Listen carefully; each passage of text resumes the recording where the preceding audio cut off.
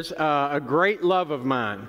Now, I would love to tell you I took this picture, but that would be an absolute lie. On my first trip to Africa, we spent hours in Nairobi National Game Park, and we looked at animals, but we kept looking for lions. And I literally was praying, Lord, you know I want to see a lion. I've wanted a pet lion since I saw Born Free in the 60s, okay? Amen.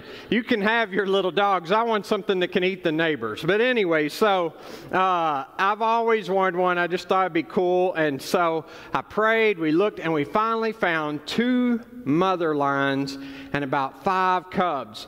But I couldn't get a good picture, so I asked my safari guide if I could just step out of the car and take a picture. He said, absolutely not. I was like, they're 15 feet away, it'll be okay. He's like, no, you can't get out of this vehicle. So I said, can I at least roll down the window and take a picture? He said, no, that thing can get to this window before you can think to put it up. This is the most dangerous thing out here. You cannot roll down the window. So I never got a good picture. This is from Google Images. But I say that to remind you, even though they look cute in the picture, how dangerous this animal is. How ferocious this animal is. I say that because we're in a sermon series called I Didn't Sign Up for This. And in this series, we are addressing that many of us find ourselves in times where we go, hang on, I didn't sign up for this.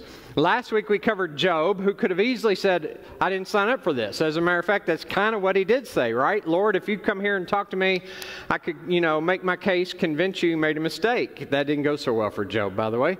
So this week we're looking at Daniel. Now, there's a lot in the book of Daniel, tons of great stuff, but today we're looking at it in the context of I didn't sign up for this, which means the lion's den.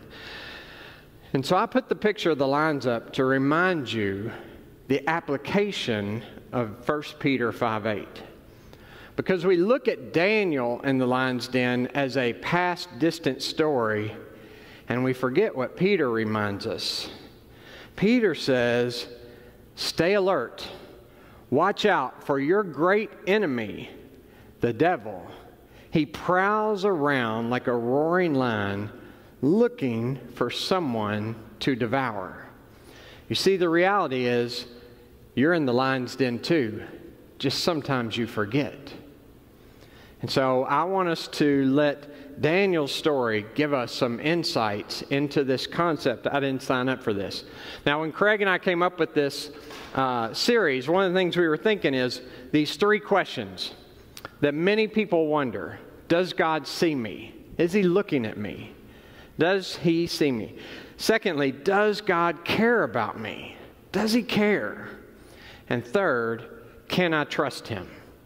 Can I trust Him? Now, on a separate note, by the way, I think Case for Faith is one of the best books you can read on that answer. But just in case you're watching, in case you're in here, just make note of that. Now let's go back to Daniel, and let's see how we address these 3 questions from the story of Daniel. You see, in Daniel's day, he is a captive, first in the kingdom of Babylon, Nebuchadnezzar, and then eventually the kingdom of the Medo-Persians under Darius the Mede.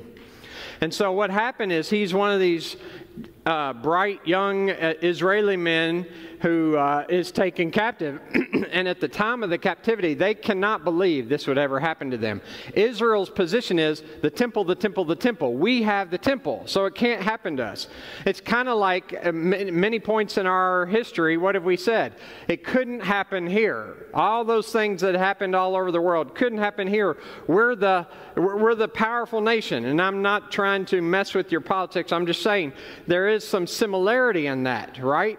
That, we're going to be protected because of who we are. That's how the Israelites felt. But eventually, because of the way they had lived, because of God's plan and His working, the Israelites are taken into captivity. So Daniel proves himself as an outstanding young man, even in the midst of his environment. And his environment is not what he signed up for. Now, right now, if you're in this room and you haven't experienced some kind of disruption, you are an exceptional human being. Because in 2020, we have gone through exposing some racial injustice in America. We've gone through riots and protests as a result of that.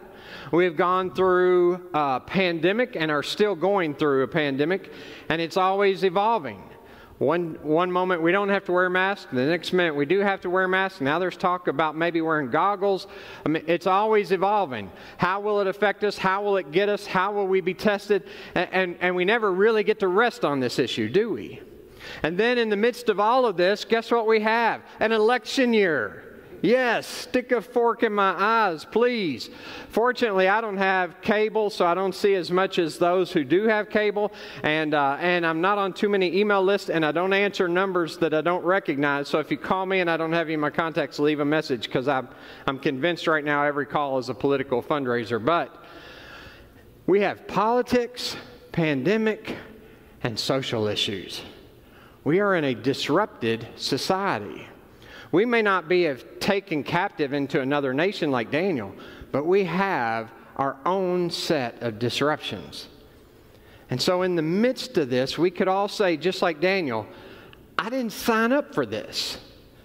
I didn't sign up for this. And so we're going to look and explore the ideas from a man who went in the lion's den. First, though, I want you to remember this scripture in Matthew chapter 5, verse 45. And I want you to remember this also because many of us have probably had somebody share a political post or email or opinion with us. Regardless of which side of the aisle you're on, the people on the opposite side have a very bleak opinion if their person doesn't win. Okay? So the people on the, I'm not even fond of this, but the people on the left say we're in bad trouble if the right wins, and the people on the right say we're in bad trouble if the left wins. And I want to remind you, we're, in the end, all in the same place. And so in Daniel's point, it was true also. Daniel was a righteous guy living in Israel. He wasn't one of the people who caused Israel's sin that led them into captivity. But look at what Matthew says in chapter 5, verse 45. For he, God, gives sunlight to both the evil and the good, and he sends rain on the just and the unjust alike. So Daniel lives in Israel. He is doing all the right things, but he is experiencing the overall results of Israel's life. So I say that because regardless of you as an individual, you are still living in this overall experience. Now, let's jump into Daniel. Let's see if this story makes sense for our common day. In Daniel chapter 6, verse 1 through 3, the story begins. Darius the Mede decided to divide the kingdom into 120 provinces, and he appointed a high officer to rule over each of the provinces. The king also chose Daniel and 2 others as administrators to supervise the high officers and to protect the king's interest. Daniel soon proved himself more capable than all the other administrators of the high offices. Because of Daniel's great ability, the king made plans to place Daniel over his entire empire. Now, if you know anything, the higher you get up on the rank, the more there are people that aren't thrilled that you're there. Some people are, but there are going to be people that are jealous and envious. I've seen this in almost every secular work environment I've been in. Somebody in the office gets a promotion, somebody else is upset that that person got promoted, and thus this little drama ensues. So the drama is ensuing for Daniel, and all these other people, all these other administrators and high officers are jealous. And so they come up with a plot. How can we catch Daniel?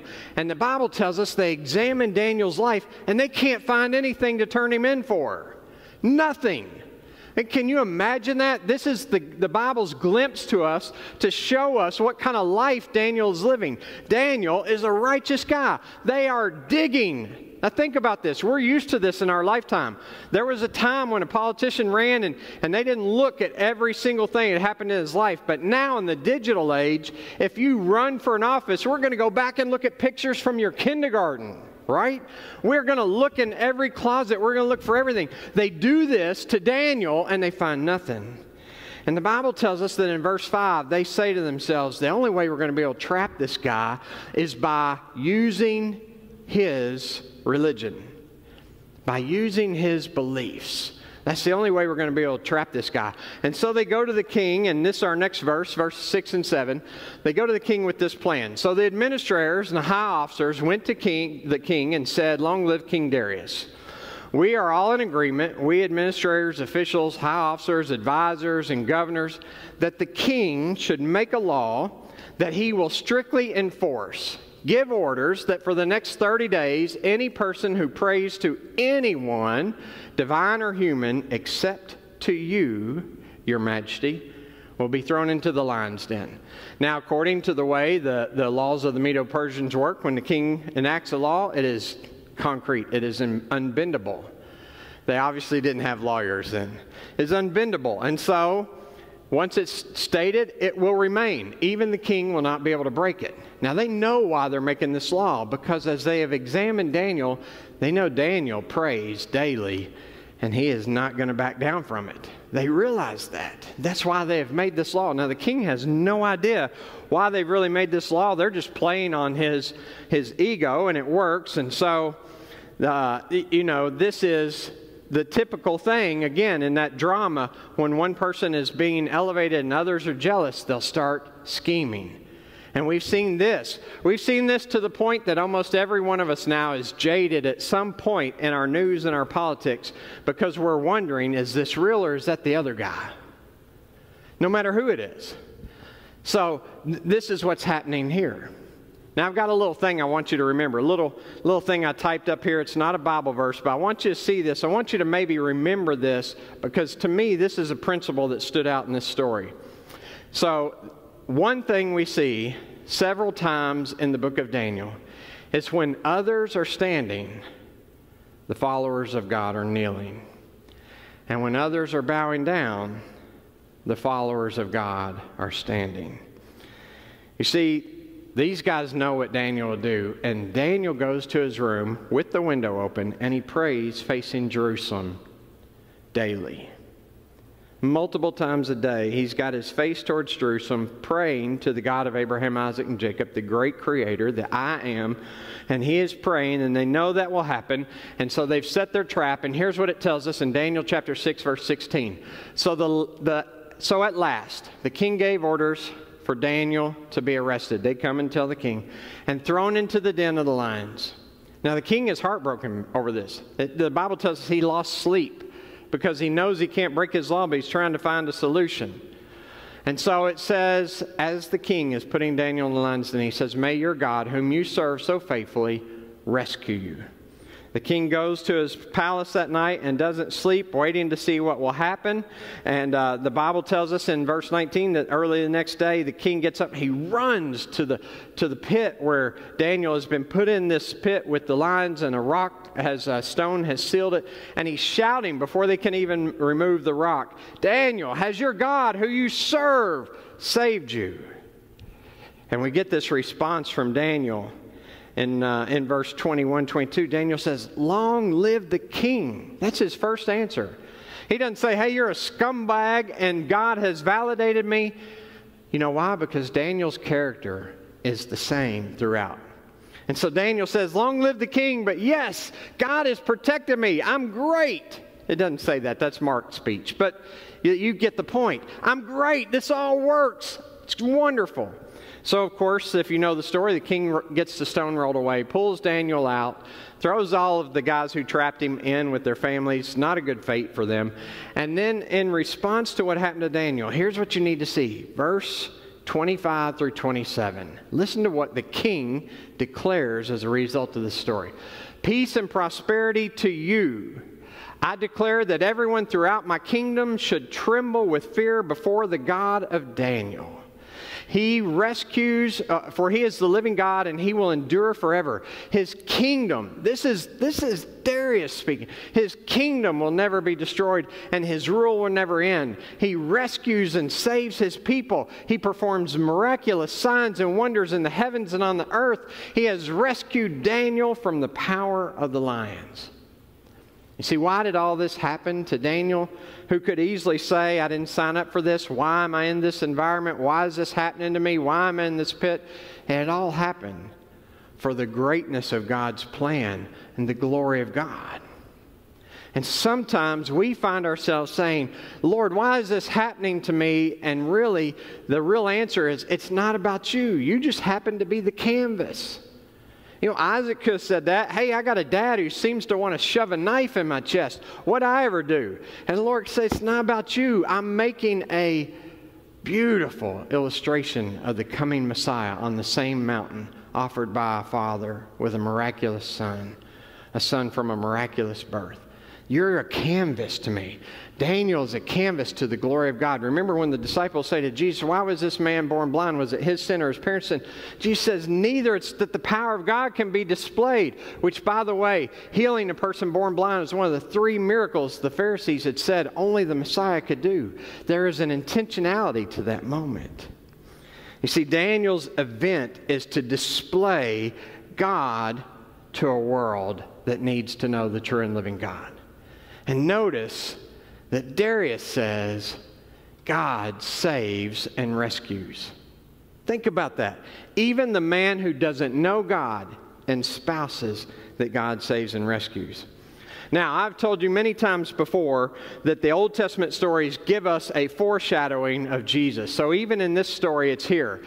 For example, Daniel was taken from his home, left his home. Jesus left his home, came here. Daniel has to live as a servant. Jesus came and lived among us as a servant. He is betrayed by the leaders of his day. Jesus was betrayed by the leaders of his day. He's thrown into a pit. Jesus was put into the grave. It's sealed with a rock. Jesus was sealed with a rock. Daniel comes out alive, saved from the lions. The lions are kind of synonymous with death. Jesus comes out alive, resurrected, and so there is some similarity in these passages. It reminds us of a God who not only sees us, not only cares about us, but we can trust. Can we trust Him? See, first we ask, do you see me? Even Job last week asked that question. In Job 34 it says, His eyes are always on mortals. He sees their every step. I think of when Jesus is at Simeon's house and the woman is there of ill repute and she pours all of her perfume on Jesus to anoint him, and the Pharisee is disgusted and all this, and Jesus looks at him and says, look at her. What's he saying? I see her, you don't. You see an identity, you don't see her. This is a reminder, God always sees us. His eye is always upon us. And even in those moments where we wonder, do you see me right now? Do you see what I'm going through? Do you see what our family is suffering? Do you see what event we're in? The answer is He always sees. He always sees. And does He care? Does He care? Listen to Matthew chapter 6, verse 26. Look at the birds. Look at the birds. They don't plant, they don't harvest, or store food in barns, for your heavenly Father feeds them. And aren't you more valuable to Him than they are? Now, maybe some of you are still struggling with that question, but you shouldn't be, because your value is infinite. God created all that exists according to His story. God created everything that exists so there would be a place for you to live, so that you could choose to be in relationship with Him, because He loves you so much. He wants a bride to be with Him for eternity. You matter to God. That should be concrete to you, and if it's not, at the end of this service, we're going to put up my contact number. Please see me, because we need to talk about that. You have got to get this down. God cares about you. You matter to God. If you're on digital, hit me up on Facebook, Instagram. We've got to have this conversation. You matter to God. Can you trust Him? Absolutely. If the birds can, you can. We've got a Bible story full of people who trust Him. Daniel goes in the lion's den without even fighting at old age, confident in who God is. Job learned that he could trust God. We've got a Bible full of people who could say we learned to trust God. Martha and Mary had the same question. Hey, if you'd gotten here on time, our brother wouldn't be dead. And then He raised him from the dead. You know why He waits 4 days? Again, the Pharisees taught that the soul hovered over a man for 3 days, but on the 4th day, he's truly dead. The decay has begun to set in. On the 4th day, it's over. So Jesus delays because they have always said only the Messiah could do this miracle. See, Martha and Mary are thinking it's about them. Why haven't you done this? But God has a much greater purpose. And when He achieves His purpose, not only is His purpose met, but Martha and Mary's purpose is met. You see, the question is, can you trust Him? The answer is absolutely. Does the enemy want you to think you can't? Sure. He puts that doubt in all of our minds. But it is resolved that you can trust Him. He is the God of all creation. He is always in charge. There's no detail missing. He knew before the world was formed what would be happening in 2020. He knew. There's not one thing that's going to happen today that slips under the radar that God doesn't see, they doesn't know about. If a sparrow falls from the earth, from the sky to the earth, He knows it. He knows the details that most of us think are inconsequential. Can I trust Him? Absolutely. Absolutely. Proverbs 3:5 says, trust in the Lord with all your heart. Do not depend on what? Your own understanding. Listen, if the question is between the heart, the spirit saying, trust God, and the mind saying, we got some problem here, let me tell you which you choose. The heart, the mind can be deceived. Okay? Go with the heart. Trust in the Lord. Can you trust Him? Absolutely. Absolutely. Listen, Jesus came from the glory of heaven, put on flesh, dwelt among us like a servant, just like Daniel, living in a distant land under a distant king. Jesus is here living in this corrupted kingdom, which someday He will completely restore and destroy the enemy who is running rampage over us right now. He came and He died so that you could be forgiven and redeemed, cleansed forever, so that the Spirit of God could dwell within you and you could have eternity with God, which begins now, not at some distant point. He is in you. He is with you. You can trust Him. As a matter of fact, you need to trust Him. If you have not received Jesus Christ, your Lord and Savior, today's the day. There's no need to wait. I mean, are you waiting to see what comes next in 2020? I mean, surely you all, like me, have gotten the memes, you know, what comes next in September. I mean, we had the pandemic, we had the disruptions, we had the politics, and we had the murder hornets, we had dust from the Sahara. Who knows what's next, right? I mean, there's no telling. Why would I put off today the decision of eternity? Can you trust Him? Yes. The Bible says if you receive Jesus Christ by faith as your Lord and Savior, that He will cleanse your sins and redeem you. Yes, you can trust Him. Now, listen, for the found people, for the people who've already made that decision, what do we do with this story? Well, first off, it's time for us to trust. It's time for us to trust regardless of where we're at, who wins the next election, regardless of what the worst case scenario you've been sent online is. Perhaps you've been told, like me, that soon we will be an annexation of China. Well, guess what? God will still be in control. You can still trust Him. You know how I know? I've been to China and I've met Christians who trust Him. No matter what happens, you can trust Him. No matter what happens, He is in control. No matter where this goes, church, you are good. You are good. He has got you. Does that mean that I can promise you painless rose gardens, no troubles? No. But I can promise you the God of all creation will walk with you through whatever there is. That's what I can promise you. I can't promise you the removal of every pain and trouble and heartache, but I can promise you the God of creation to walk through it with you. Remember in Psalm what David wrote, "Yea, though I walk through the valley of the shadow of death, I will fear no evil." Church, this is one of our brightest moments to let the world see why we don't have fear. In a moment where the world is collapsing with fear. Every day I'm getting emails trying to elicit my vote. And they're very fear-based. The world is covered up with fear. Some people have not left their house since March. The world is struggling with fear. Church, this is our shining moment. For someone to say, hold it, why aren't you panicked? Why aren't you distraught? How are you so calm? Why do you smile? Where's your joy come from? Because the God of all creation is still in control. Because the God of all creation lives within me. Because the God of creation's got all this. And because the God of creation has a plan that far exceeds my understanding or my wisdom or my knowledge. His ways are beyond my ways. He's up to something, and I don't know what it is. But if I'll just trust Him, it's really a lot more cool just to see where He goes rather than to try to control. So church, let me close with this verse. Isaiah 35:4. Now I didn't even put it up because I just want you to listen. Tell everyone who is discouraged, be strong and don't be afraid. God is coming to your rescue, coming to punish your enemies. Now, your enemies are not flesh and blood, according to the Scripture.